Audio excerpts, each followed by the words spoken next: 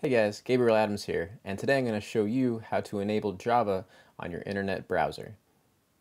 So enabling Java is pretty straightforward.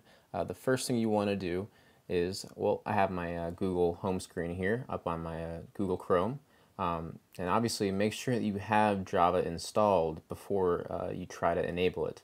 That's the subject of a whole nother video, but make sure that you actually have it. But if you do have it and it's not enabled right now, what you want to do is click on the settings menu in the top right of your screen, scroll down to your tools, and it's going to bring up this little side menu, and then go ahead and scroll down some more until you see JavaScript console. Go ahead and click on that.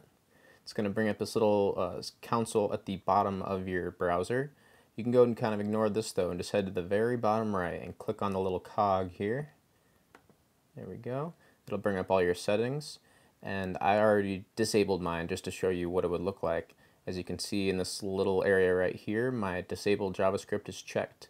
So all I need to do is uncheck that, and there we go, I'm good to go. I just X out of this, X out of this, and I now have my Java enabled.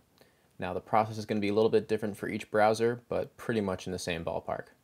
So I am Gabriel Adams, and that is how you enable Java.